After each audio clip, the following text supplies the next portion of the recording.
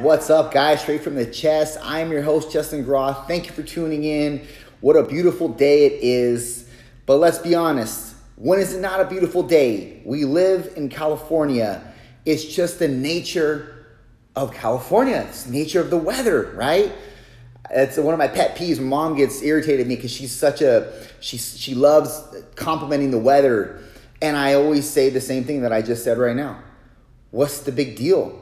We live in California. It's always great weather. 72 degrees, 68. If it's cold, it's like 66, 67, and we're freezing, right? We're spoiled.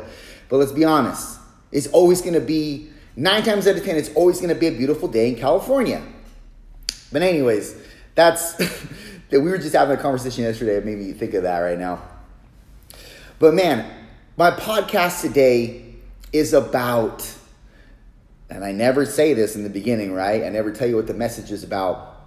But like always, this happens frequently to me. I'll have something that I want to message out on, and then at the last minute, it'll be changed. It'll be derailed by something else.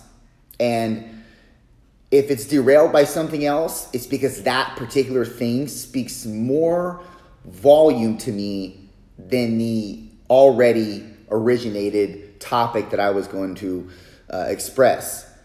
And in this moment, and I kind of briefly touched on it last podcast, but have you ever had a conversation with an older person? And I mean like 60, 70, 80 years old.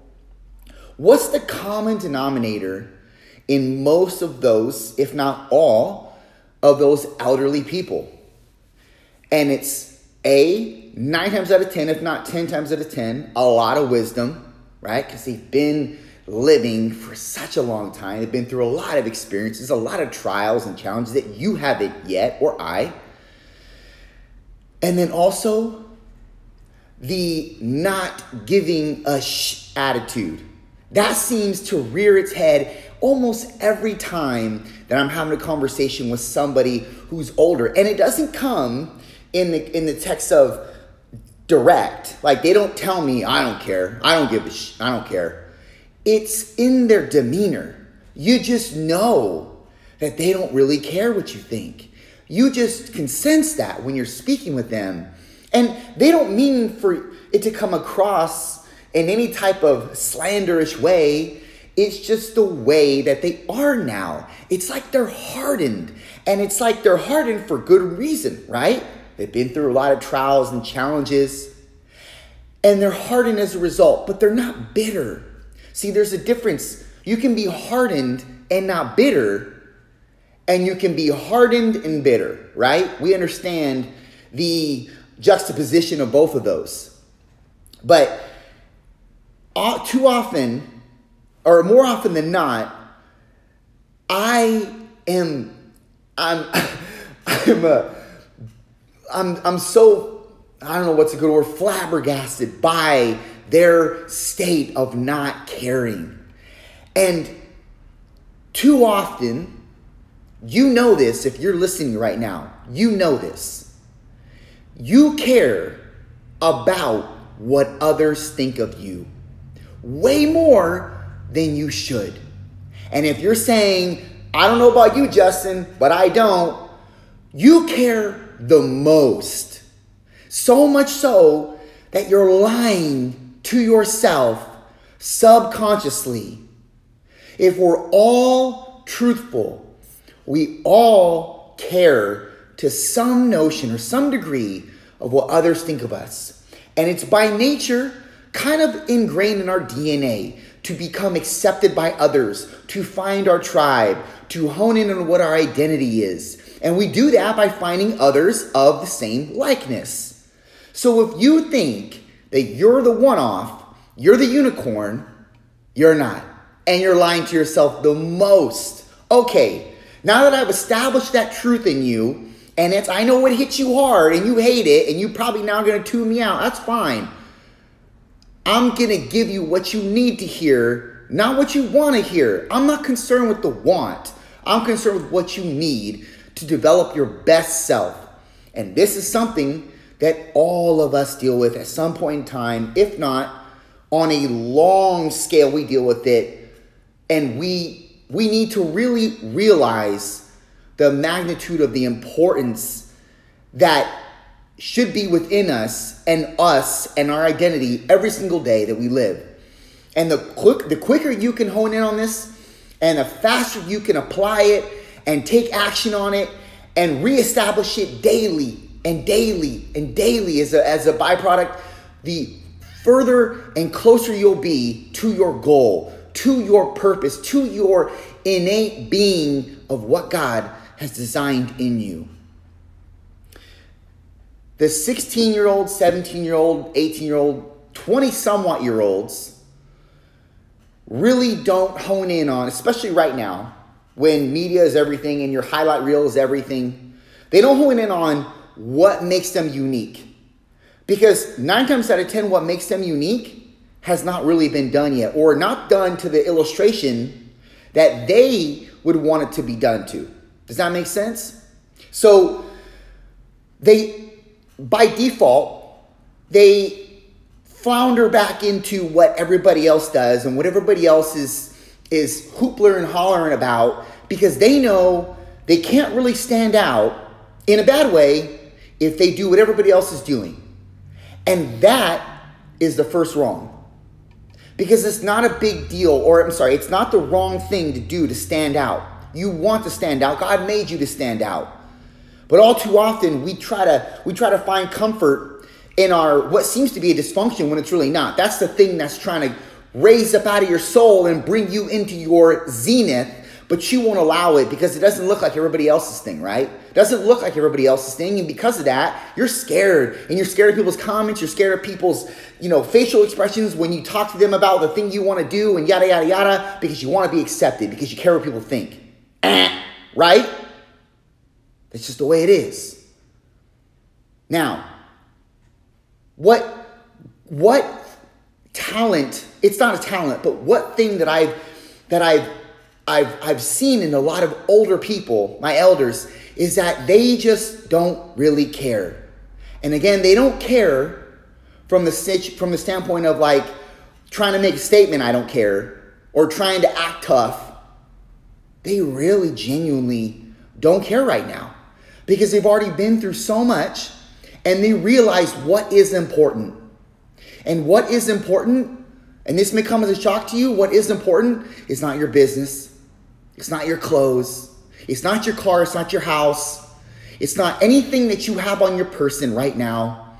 Even though you've worked hard to get that, and even though your business provides for your family, it's still not important. What is important are the relationships that you develop with people. It's how you interact. It's how you leave people once you're done conversating with them. It's the effect that you have on that person in terms of what you've spoken into them or what you've spoken over them. That is what means the most in this life. Your family, your relations you make, not connections, even though connections is cool, whatever. Relations.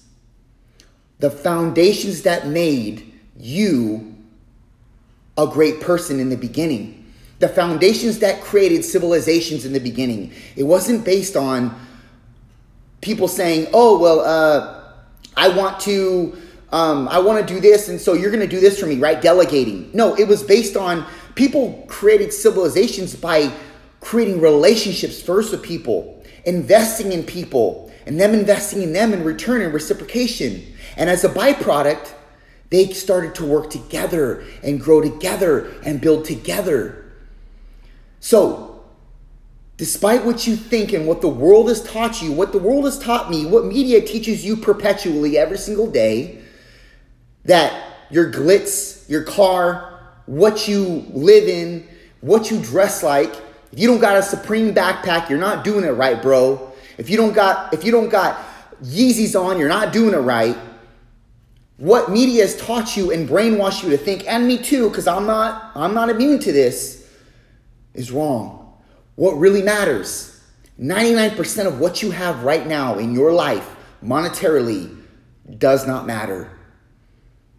it doesn't matter. Once you get the phone call, once you get the horrific phone call at 2 a.m. that your kid veered off the road and he's now in the hospital, you forget everything. You forget everything. Once you get bad news from a doctor, you forget everything that you thought was important. And it puts things in perspective. And you stop caring about the little needless things or the small idolatries you put on your life. And you start honing in on focusing on what really matters. And it's not your business. It's not. It's not your car. It's not your house.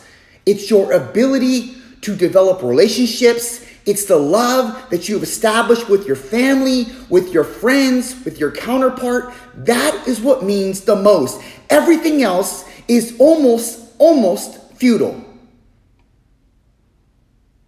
And you know who realizes that so much? The elders. They realize that. They understand it.